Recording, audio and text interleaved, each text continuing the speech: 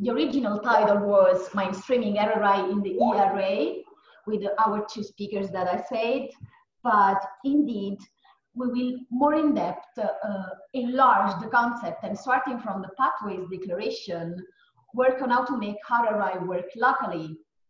So we will try to discuss with Alan and Alex about the culture change journey of institutional implementation, giving contribution from more than 10 SWAFs projects that sign together the Pathways to Transformation Declaration. Is that correct, Ellen Marie?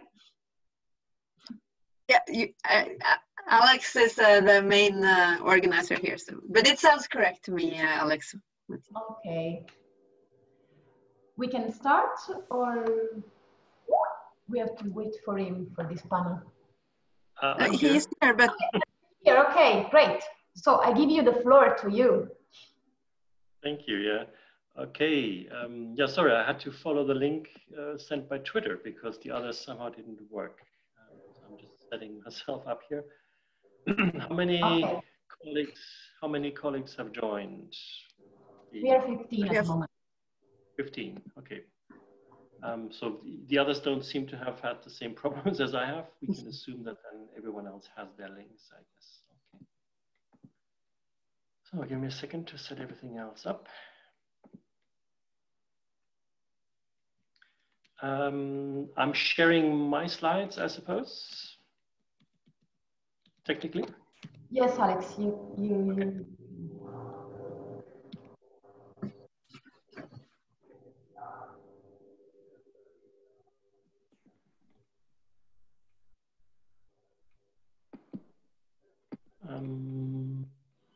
I think I'll need the administration rights first yet.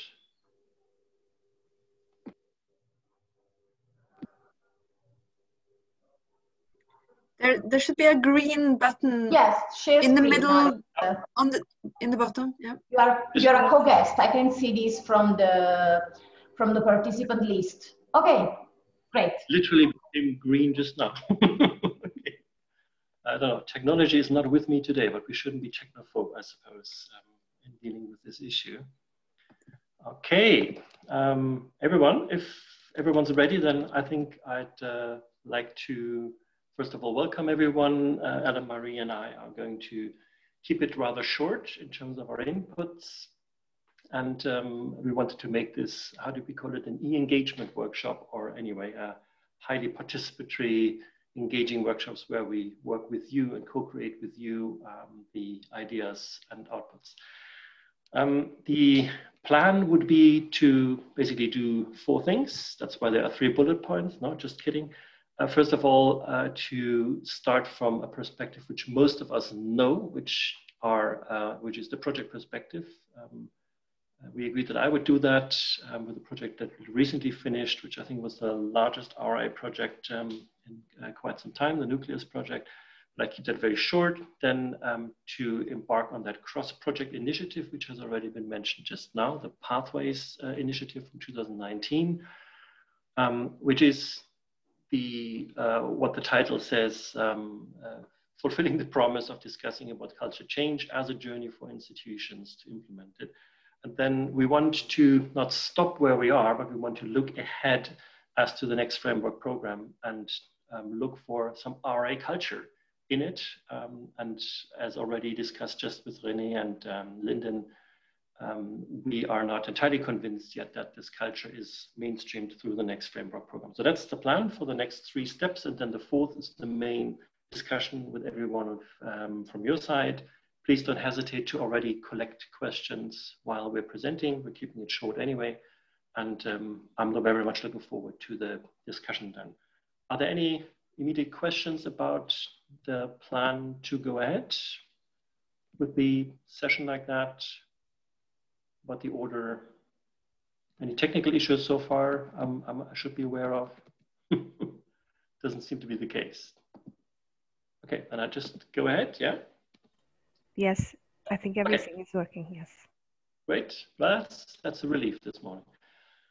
Okay, just briefly, Nucleus project, 4 million euros for 4 years. It was a global one. It also included partners from South Africa, and I've just seen actually a colleague from South Africa, from NRF, joining this session, also from China. The main 4 learnings from the project perspective were that RRI is very much about the quality of the process, much more than the activities or the results, which also reflects a lot, I think, the keynotes or the kickoff discussion this morning, that institutional change is not when you employ a public engagement officer. Institutional change is not if suddenly university has a gender equality plan, but otherwise doesn't live up to the plan, and so on.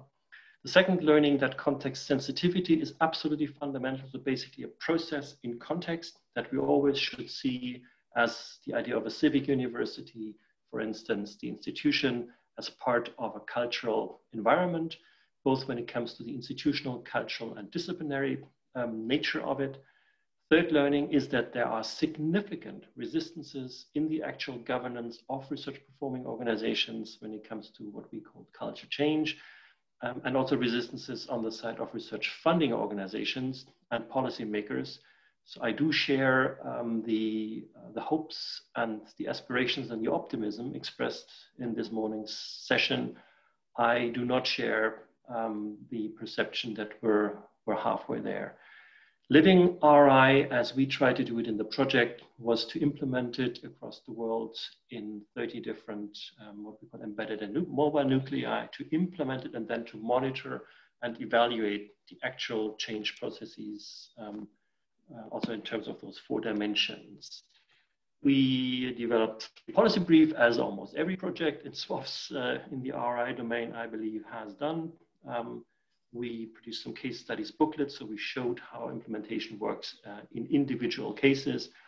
And you can read a couple of those points here. I don't think I'll have to take you through those in detail, also in the interest of time and starting late, because the aspiration of this session today would be, how do we get beyond the perspective of let's do something within one single project with 5 or 10 or 15 institutions, because in the end, we're talking about how do we mainstream this across the entire European Union and the research and innovation systems, or even globally.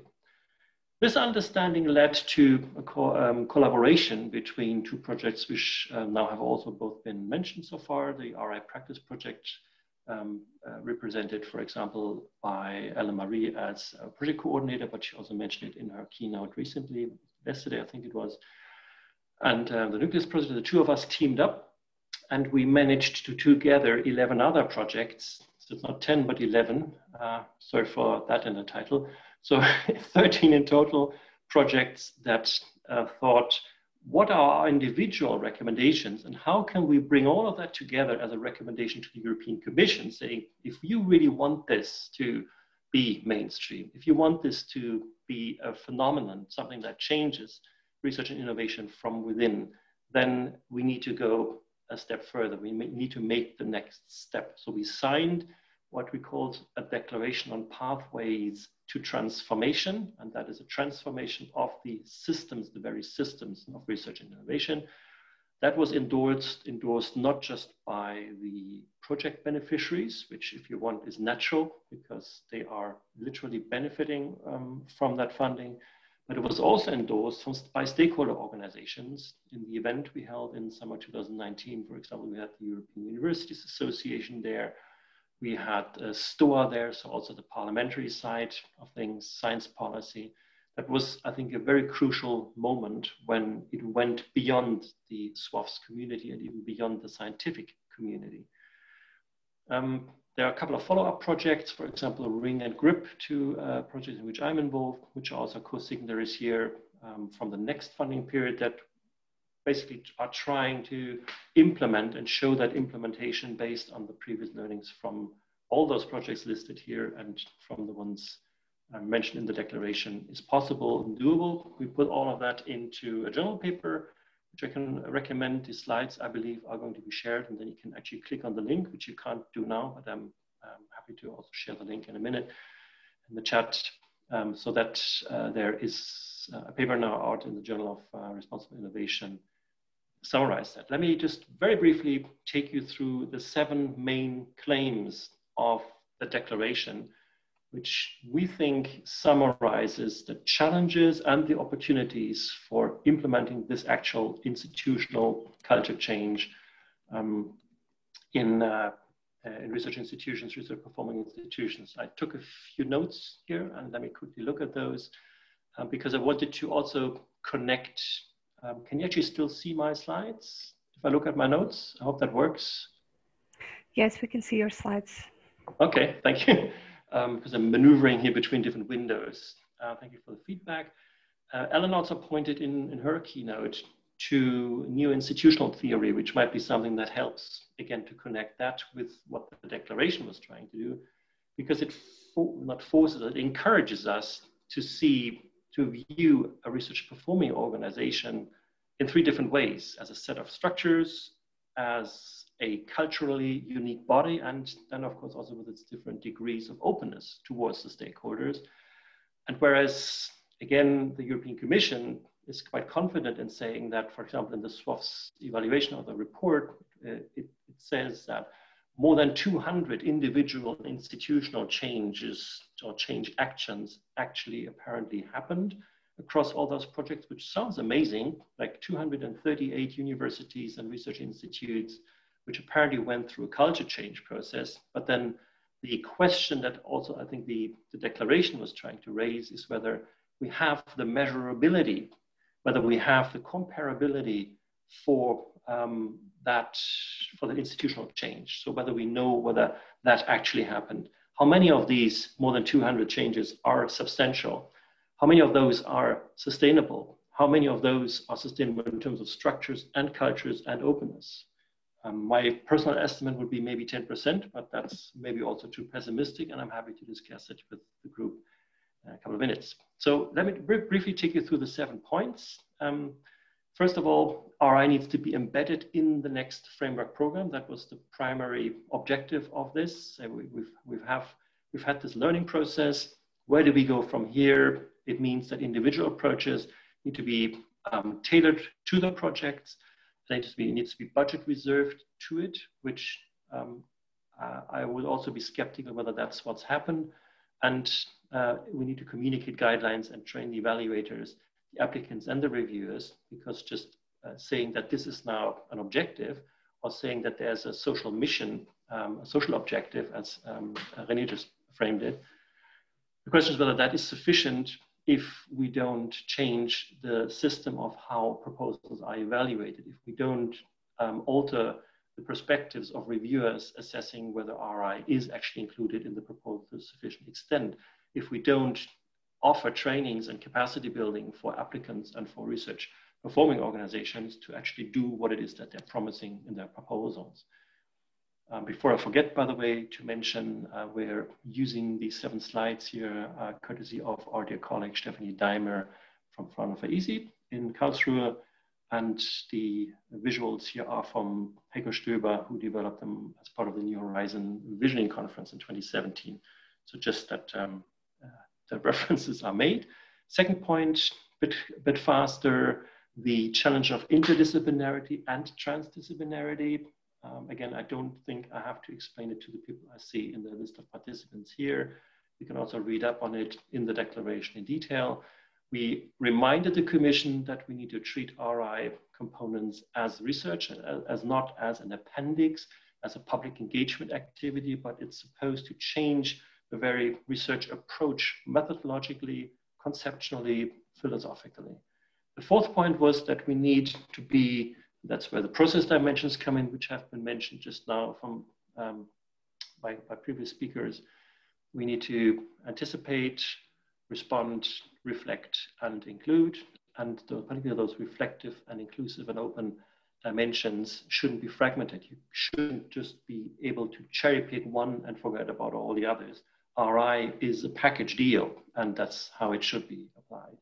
Open science, citizen science, and co-creation are aspects of RI. That's a very tricky discussion, as you may have noticed in the last hour, that there is an assumption that open science can simply replace the RI dimensions.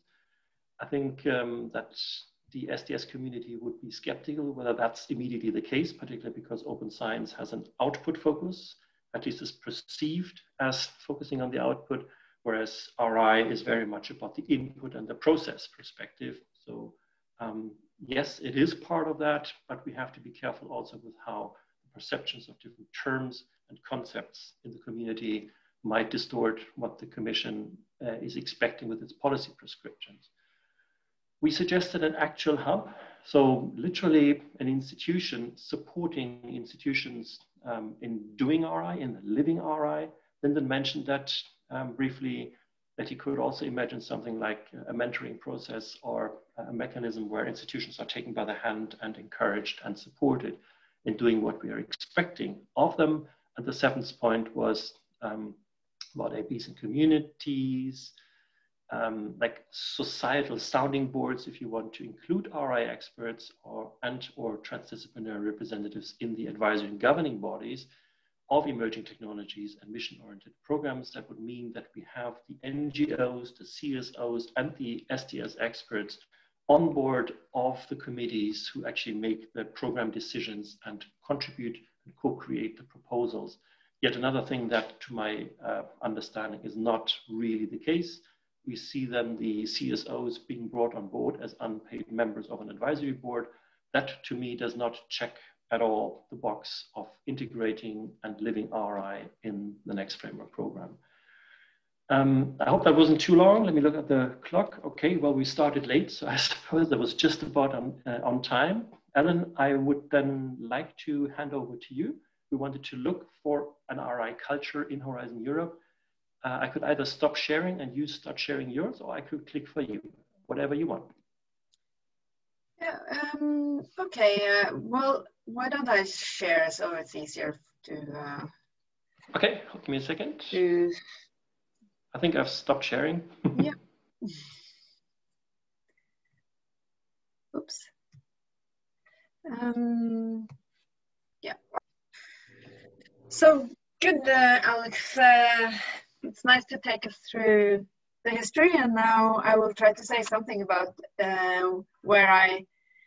what I perceive as the current status on what has happened, and to connect it to the culture building topic. You could ask whether, and I'm being a bit specific here, DG R&I has succeeded in building a culture for RI in Horizon Europe. So let's see. This is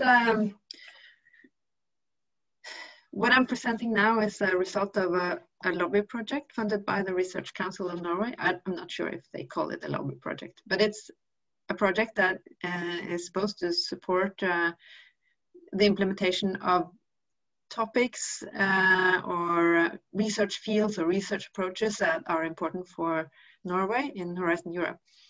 And the Research Council of Norway is very committed to RRI, and they want to support the implementation of RRI in Horizon Europe. So we are basically three main team members in this project. It's Alex and Siri Granum Karlsson from the Norwegian Technical University and myself. We have our webpage as well. You can have a look if you want. Basically, we're trying to influence through while getting information, trying to keep updated on what's going on, try to talk with our national mirror committees, the ones that actually give national input to the Horizon Europe, and also to work with program officers, people who write the draft texts, and also applicants and research communities. So let me get to the point. As René and Lyndon has explained already, I don't need to say much about that. There is a legal basis for RRI in Horizon Europe, and that's great. And it makes the argumentation a bit easier, because we can refer to that. Horizon Europe shall do responsible research and innovation. So in the current version of the strategic plan for Horizon Europe, the overall policy document outlining the program, it's not as visible as the legal basis might say, but it's still quite. I think I agree with Renee and Lyndon that a lot of the perspectives are there, but they could say RRI more. So they say like that the document presents a range of horizontal considerations related to areas for international cooperation and key specific issues of gender, social science, humanities, integration, key enabling technologies, ethics, open science, and social innovation. And I just wonder why couldn't they say RRI? It's not what is, yeah, it would fit in well, but it's not in there. Also in the overall strategic plan, there is, well, there are kind of different strategic orientations. And one of the strategic orientations for the strategic plan is creating a more resilient, inclusive and democratic European society, prepared and responsive to threats and disasters, addressing inequalities and providing high quality healthcare, and empowering all citizens to act in the green and digital transition. And I think it would be, this kind of gives a mandate for including RRI as a part of this point D, but also to include it specifically in cluster 2, which is the cluster on, too many documents here, it's a cluster on culture, creativity, and inclusive society. So what we see is that there is mention of RRI in the draft documents now, but as far as I can see, there are no mentions of research on RRI. So RRI is seen as kind of a support approach, but it should as well, and also according to the Pathways Declaration, there must be some sort of ability to also conduct research on RRI. Otherwise, we won't have kind of the best possible research-based support for RRI in Horizon Europe. And that should be in the cluster 2, perhaps. So just to give an example or a picture of how Horizon Europe looks, this is the overall structure. And RRI, the home of RRI is now in widening and strengthening. So that's kind of cross-cutting the pillars. And of course, the money is in the pillars. And the missions are in pillar 2 alongside the clusters. So widening and strengthening is the home for making sure that the whole of Europe is engaged in research and innovation of high quality, and also for reforming and enhancing, so strengthening the European research system in different ways. And I'm sure that Renee will correct me if I'm saying something wrong afterwards. So widening and strengthening is kind of where you will find most of RRI, together with open science and ethics. And it says that, again, the visibility of RRI is not very high. The draft document for widening and strengthening says that it should empower Europe's citizens as scientific knowledge is broadly diffused, forging critical thinking, social and democratic engagement, more inclusive democratic societies, empowering citizens. And again, why couldn't they just mention RRI? I think also a problem with having RRI and widening and strengthening is that from my experience, there is a lot of focus on the widening countries. So how to get, Eastern, many of them are Eastern countries, to engage more in research, and the cross-cutting issues are not equal. There's not equal amount of attention to these. So that's the pros and cons of having RRI in widening and strengthening. But as I said, there is, as far as I can see, not really research actions at all on RRI and widening and strengthening, not so far as at least. But RRI is in there, and they have, it's section 2 called An Open, Inclusive and Responsible Research and Innovation System, which is great. There's a lot of focus on open science, open access, gender, citizen science, science communication ethics, so it's well-known keys. But there is also mention of RRI. There are coordination and support actions. So from the very excellent interview in the morning, we heard a lot about RRI and open science. And I would like to point out that I'm not sure who in the European Commission takes this view, but at least it's, when we have called for more RRI in Horizon Europe, an answer from the Commission has been to connect it to ethics. So I think that's also something I'd like to hear René's views on. So that RRI is not really taken care of by citizen science or open science, but by ethics and integrity. So here's a quote. RRI has been operationally defined as including several thematic keys, ethics being one of them. Responsibility in design, implementation, and communication of research is indeed a key in the research ethics and integrity policy objectives, and is covered by the following 4 principles of the European Code of Conduct for Research Integrity, a reference document in the Horizon Europe regulation. And then they quote these 4 principles: reliability, honesty, respect for colleagues, research participants, society, ecosystems, cultural heritage and the environment, and finally, accountability for the research from idea to publication, for its management and organization, for training, supervision, mentoring, and impacts. And they say these values essentially based on the protection of the fundamental rights and the respect for the environment frame the responsible and ethical conduct of research. So from the impression I get is that RRI is now taken care of by research ethics. And,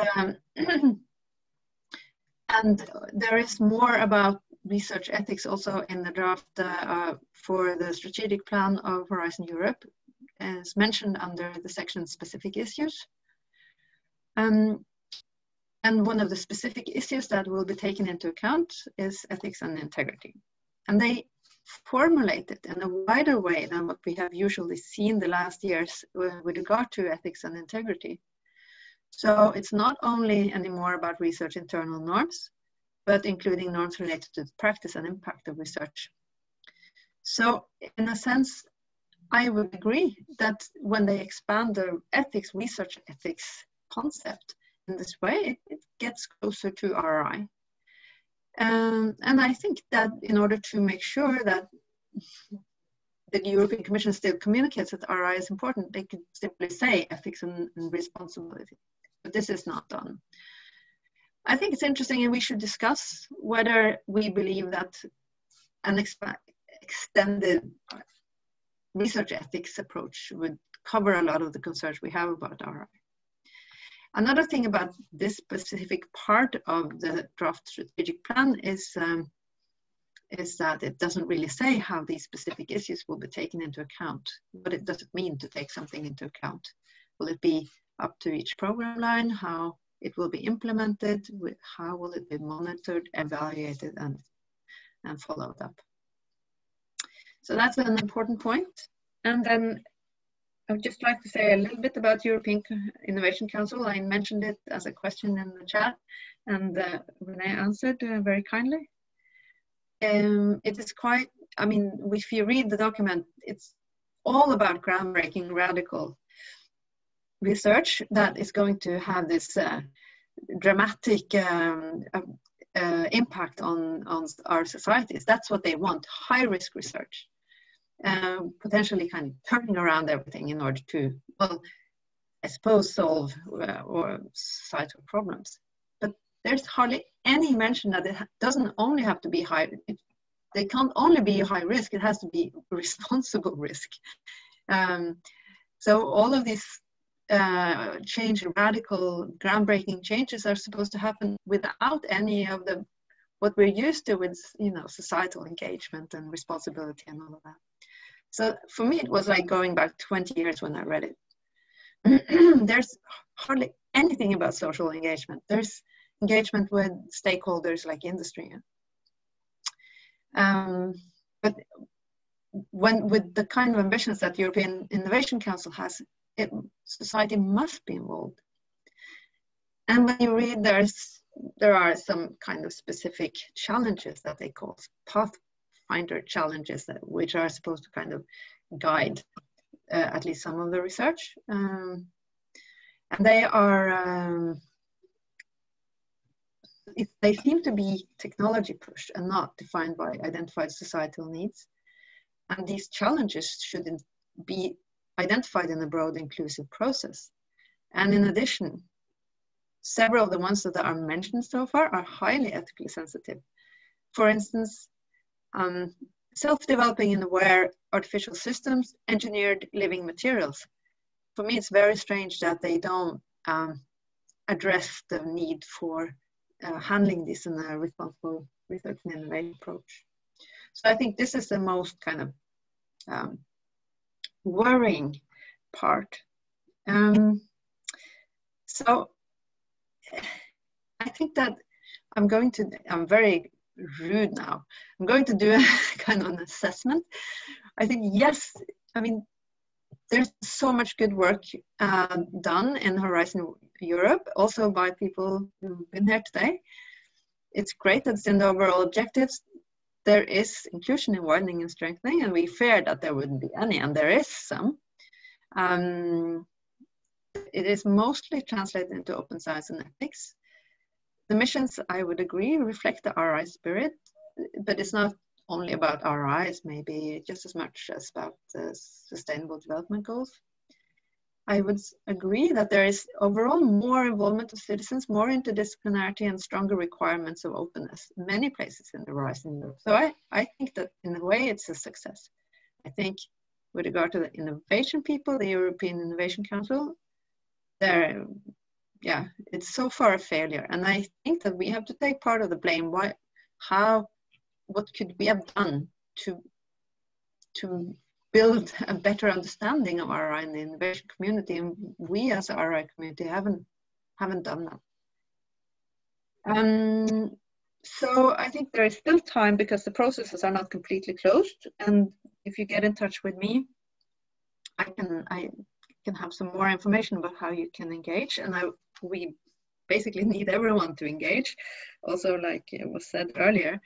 But I would like to finish by a few very concrete questions, also based on the interview earlier today.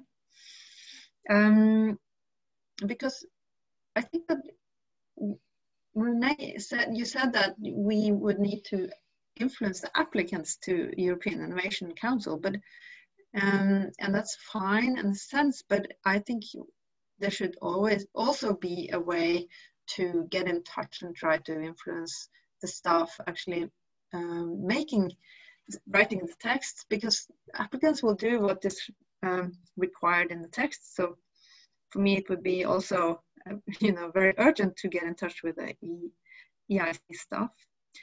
I'm not sure how we can influence the applicants. I don't see what I can do to do it, except only kind of open invitations. And the same problem I have with the missions. I understand that we have a great opportunity and a window of opportunity for the missions now, but how to reach them, how to influence them. I think one, like you or Lyndon was saying that he was a bit worried that we didn't have enough capacity for all of this that was going to happen in Horizon Europe. And one of the things we wanted in the Pathways Declaration was a RRI hub, and it's not there. And I really hope it's possible somehow to get a tender for an RRI hub in widening and strengthening. But I don't know how to achieve that. And finally, it is a problem, I think, that there is so far no possibility to do research on RRI as far as I can see. So I hope I didn't provoke too much, but I hope that this was at least enough for discussion. Thank you. Yeah, thank you, Ellen. I think provocation was our job. That was the job description this morning. And I can only underline it, and I think that's also where both of us have tried to emphasize that it would need conditional a specification of those dimensions of responsibility in the work programs, be it the EIC or Horizon Europe, because otherwise it remains an abstract paradigm or policy prescription. So how is it actually broken down into specific requirements that also the applicants understand, and where's the resource base that they can touch and say, okay, then that means I need this module or that framework. So that would be the one dimension. I think the other one, Ellen, that you just touched upon was where's the actual practical support for RPOs and also RFOs by the RI community? Where's the mechanism? Is it this hub, for example, that we envisaged? What's the interface? How can we make sure that there is a knowledge transfer from all of the things that we have apparently learned from SWOS into the programs? We have one question in the chat. I was wondering whether we should directly jump to that one. Yeah, we can. Yeah. Probably, Ellen, if you can stop sharing so that we can see each other. Great. Here we are. I have Lucy Patricia Onundo. Okay. Which is for you, so I cannot see it. Great. Go. Oh, okay. It's only to me privately. I hope I'm allowed to read it. Okay. If not, stop me in the next 5 seconds. Fair enough. That was informed consent. The scientist must be smart to drive decision-making and policies. Did someone just interrupt me? No? Okay. The scientist must be smart to drive decision-making and policy. The hub, probably the one that we just talked about, and meet the expert strategies are crucial. How will these be implemented? Someone's trying to say something. I'll stop talking for a minute. Did anyone want to say something? No, go ahead. Okay. So Lucy, I just read out your question. If you're still with us, let's see. Yeah, she's here. She's here. Would you mind expanding a bit from that point? Lucy, por favor. Lucy, I can see Lucy among the participants. I don't know if okay, here she is. Hi, Lucy. You have to unmute your microphone. Okay. Okay, these are great insights that I've captured from this transaction. And it involves governance, it involves power. And now here is the scientist who has not been equipped with the tools or the methodologies to be able to convince or influence, so that like in Africa, be able to establish the foundations whereby we are going to project towards responsible research and innovation. Because like our foundations are vulnerable. Actually, when I was listening to all these, I was looking at the foundations, our educational foundations from primary school. Even the universities are highly compromised. The kind of research that we are doing is actually based on output and not really the outcome. And it has really triggered a lot of brainstorming in my mind. So I would really want to know, so how can the scientists be able to get smart in terms of convincing, in terms of influencing and driving even decision making? Because I think we have been shy in that line as scientists. Am I clear now? Even clearer than before. Thank you very much for the question. Yeah. Ellen, ladies first, do you want to start? No, I think that was mainly a question for you, Alex. Okay, no, I'm happy to start. I just wanted to at least ask. But Lucy, I think it's very much a policy question and maybe not so much a capacity building question in the scientific community. Of course, if you had the right tools and arguments and so on, and again, for example, our colleague from the National Research Foundation in South Africa is with us at the moment. They were part of the project I mentioned at the beginning. So there are frameworks, there are tools, there are processes, there are ways to go about this, also to approach your own executive board, for example, or to approach a regional research council or something like that. So there are ways to do this. But in the end, I think it is just as much a top-down question as it is a bottom-up change movement.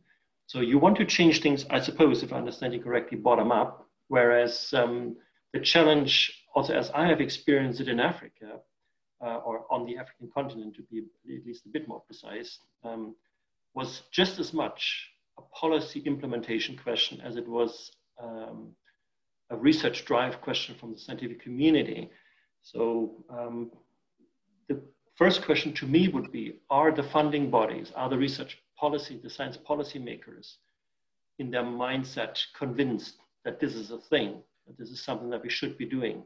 And I would love to see it, because I had the privilege to experience firsthand in different parts of the African continent, the pressures that are on the social systems, which are, if we're honest, much, much higher than there are in the privileged global north.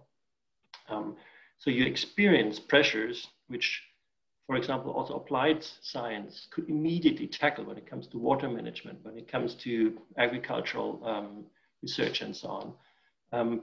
So I think the pressures are there to drive RI actually much, much stronger than it's probably possible in the more, let's say, lean back, independent cultures of science as we experiencing them in Europe, in many of the European countries at least. So I would see that as an opportunity, as long as policymakers are aware of that and are also willing to drive that change from a political point of view. I'm not sure if that answer helps, because you were explicitly asking for capacity building, I think, but I would wonder whether the one thing comes first. Does anyone want to add to that or disagree?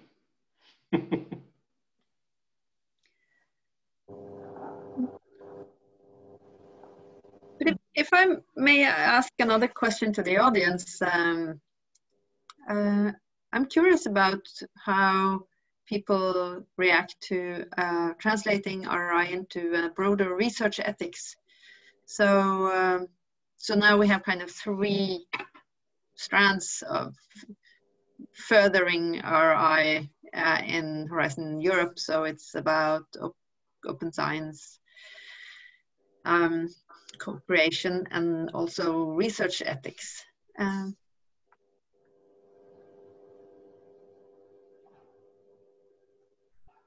Would you, if I can ask Renee, would you say that there is a common understanding in the DG Research and Innovation about responsibility or RRI, or how what is the dialogue, internal dialogue on this? We have Ron here. Okay. Oh. If Renee wants to respond first, that's okay by me. He has unmuted his mic, so Renee, feel free to go ahead. Yeah. Yeah, okay. No, I had the feeling that the question was addressed to me, so sorry if I take the floor. It's, but yeah, so I'm not sure if there is a shared diagnosis in DG research. You know, this, you know, I think in your I mean, maybe I should come back to your presentation, Ellen Marie. I think what you presented at the end at your conclusions on RRI, I think you know, I think it's a fair representation of the reality as far as I can see. So there is not, I think you did there a good job. That's a fair representation. You know, what differentiates us is not we all think was good to do, but you know, more from what I can do from my side and what you can do from your side. And of course, I look to things like the missions or the Green Deal, for example. I mentioned this in the interview, but I think it was just a few days ago they have opened a call for 1 billion euro. I mean, I don't. This is a fact. There's 1 billion euro for Green Deal research, and a large part also goes to citizen engagement and knowledge transfer. It's a great opportunity for the RRI community to get mobilized and join in there, because this is maybe where we may have a slight disagreement of opinion. I'm not sure actually. I can test it out, but I think the weakness of SWAFs was actually that, as I said in the interview, we did not deliver on outcomes. And my interest is really to make innovation directional, and the Green Deal is an example of that, of course. And these things which have been donated with such amounts of money and such a scale as never practiced before, if this not is populated with the RRI community, it would be a shame. And so this is your opportunity. And this is why, and of course, the quality of these things always depend on actors and who will participate and who will win the call. And you can have also bad RRI project. You can, you know these things. So as a programmer, you cannot do more than setting the conditions and hope for the best in terms of who will show up and who will win the cash. And now there is so much money available. People always complain there is too little, but there's so much available. And there is something where we can deliver. So this also answers a little bit a question, why there is not so much money for doing a reflection on RRI.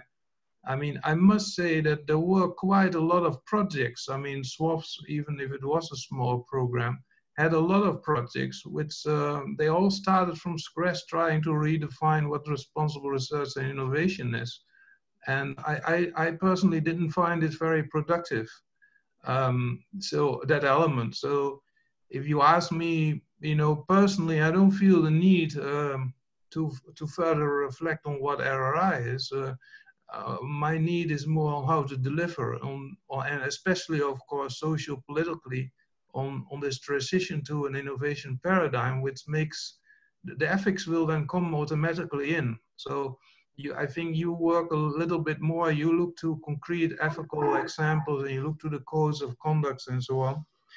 I will not say that these are not important. They are of course important, but they themselves are the result of so long. I mean, the European Code of Conduct, which is reflected in the multiple, in the grant agreements, is the result of 20 years long process from academia and things, and they quarrel with each other. In the end, this is what they get, and it's, from our perspective, probably insufficient, but this is how far it can get.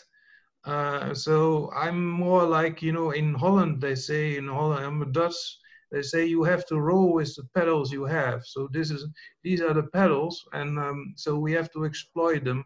And with open science, we go beyond these research ethics code, because I think a lot of issues around the reproducibility of data, for example, and the reliability of scientific information should be part of research ethics, which is not in there, but which we will try to address with open science.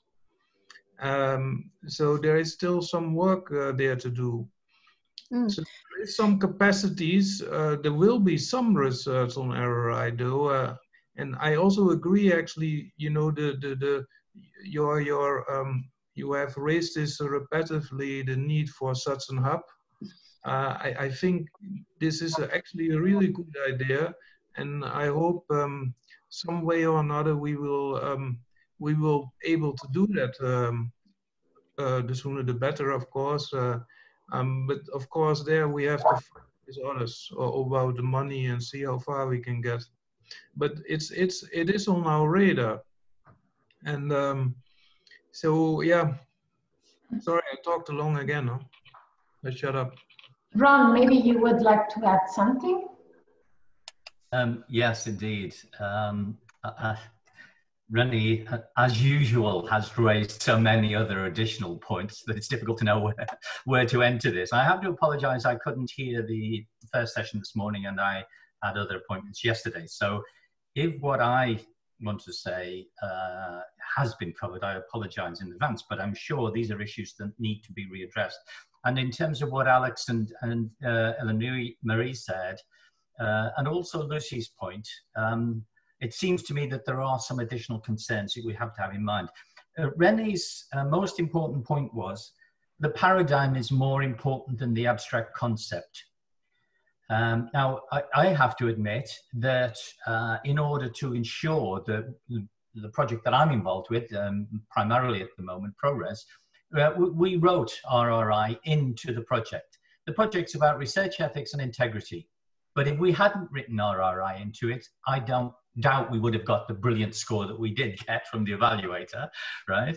So there are some lessons that the culture has, to some extent, been incorporated. However, what concerns me more than anything else is, for want of a better term, and this is with respect to all of your work and the cluster projects involved, it's RRI evangelism. If it becomes a missionary and loses sight of the elements of the concept, then it's going to be awfully hard to achieve. And one of the dangers is that it becomes tokenist. You know, from my experience in research ethics, you often end up with people, you know, aligning to the Oviedo Convention, declaring that they support Helsinki, or that they align with human rights. You know, what does it mean unless you look at the context in which those things are actually practiced in the field? And this is where Lucy's point is relevant, because as you move between different contexts, you know, you see different things being possible. So I'd be less concerned, let's say, than Ellen Marie about actually having the name RRI in Horizon Europe. I would, as long as the elements of what you see to be important in RRI, the lessons that have been learned, the elements of the culture that need to be developed, if they are in Horizon Europe, then let's not be precious about the term. There's an American proposals and applications, they all mention RCR, but I don't know if they really, when in the field, in the lab or wherever, are actually practicing RCR. It's only what they tell me or what gets disclosed in the event and the outcomes. And the final point that I want to make about this is that we've been doing some interviews.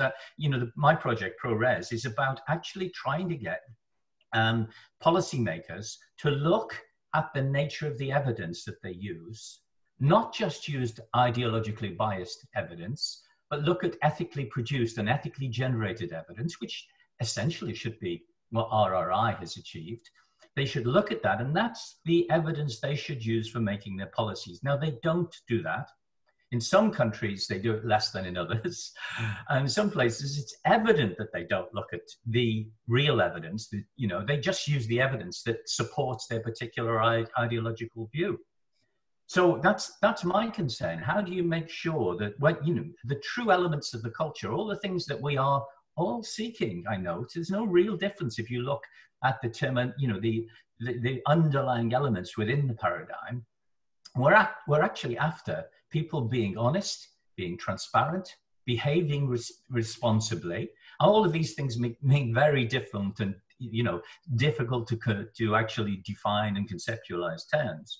And the danger is that if you just simply promote a particular term like RRI, it gets siloed. It gets ghettoized. It becomes easy for people to say, oh, RRI was a fashion. We're on to something else now. That is a real danger, I think. You lose sight of what you're really after when you're trying to achieve it. And the final thing I'd say, when we actually we've interviewed researchers, we've interviewed research funders, we've interviewed policymakers and policy advisors, and about 50% of them, when we asked the question, do you know what RRI is? Do you understand it? 50% of them said no, never heard of it. That's an interesting response. We then explained what it was, and they said, well, that's obvious, isn't it? We should be doing that, shouldn't we? And then the others who knew about it had a range of different kind of interpretations of what RRI actually meant to them and just how achievable it was. And again, that's where I saw most of the tokenism. Oh yes, I know what it's about. we do that. So, you know, what I'm doing here is what the Commission really loves, and that's disruption, right? They love disruptive technologies, and we need to talk about interoperability. In other words, how across all the cluster of RRI projects, research integrity, research ethics projects, what are the common elements that we can promote via Horizon Europe? That's the more important thing than, if you like, the missionary label. I hope I've not offended anybody. Well, there will be so many things to do, but the session is more or less over. So I give a quick answer from Helen Marie to Helen Marie and Alex. And the very last question, if we have some other. Okay, well, thank you, Ron. I think there is some value in the concept as well, because I think that there are a lot of organizations that are out there trying to do RRI, and if they see that it's gone, they might, you know, get confused or stop doing it or whatever, feel that it wasn't worth it. So I think there is a value in it, and I think that it's a value in it also because other concepts that can be used are often reduced in a way that RRI is supposed not to be reduced, because it is supposed to be this integrated, more holistic philosophy. So I think I'm afraid that that will disappear.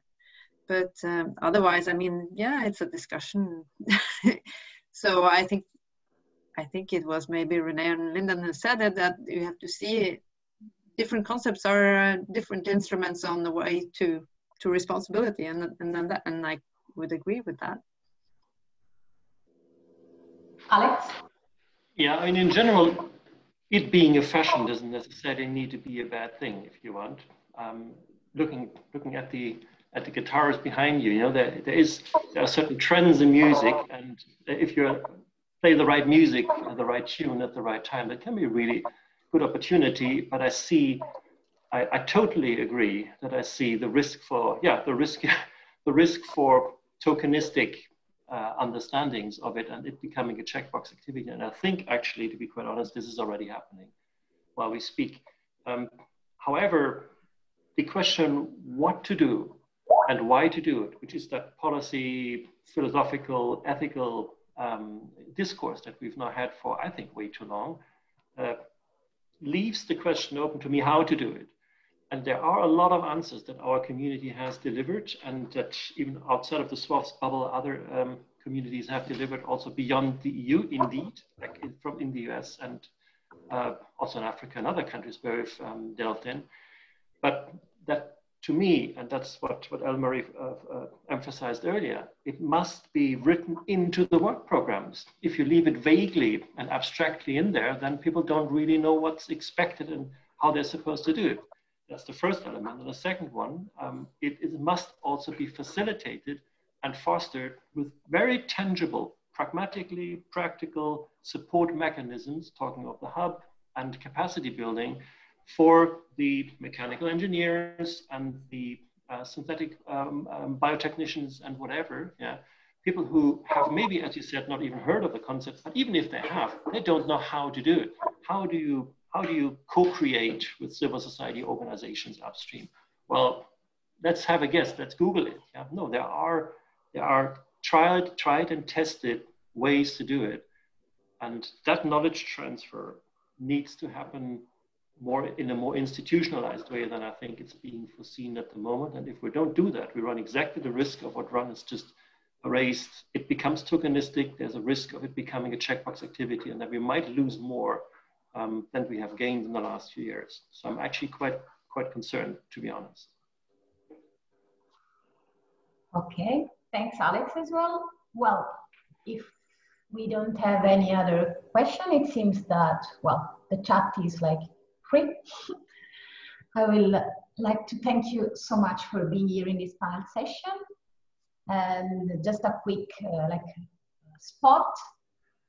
Pedro is sharing the screen. In like 10 minutes, or maybe less than 10 minutes, we will have these interactive sessions where we will present our guidelines for governance, and we will try to have some like interactions with the audience, especially in terms of how to mainstream RRI in the European research area, and how we can move as we started saying from the first day, from a concept of RRI, which is beautiful and romantic somehow, to one which is useful. So how can we can really invest on the usefulness of this concept so that, and this is linked with what we were saying, it could become really an operational concept for our program, and now it could become useful also in Green Deal and all the other initiatives that Horizon Europe is launching. Thanks again. Thanks to Alex, thanks to Helen, and see you soon.